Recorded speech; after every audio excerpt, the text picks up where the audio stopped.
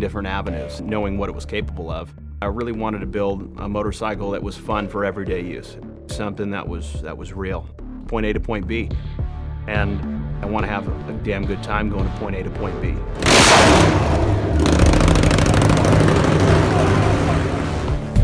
This thing revs up fast, details fast.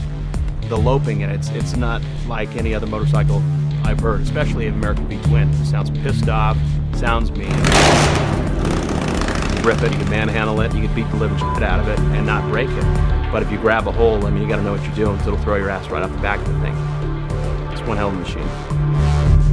This is what I did with my Octane. What are you gonna do with yours?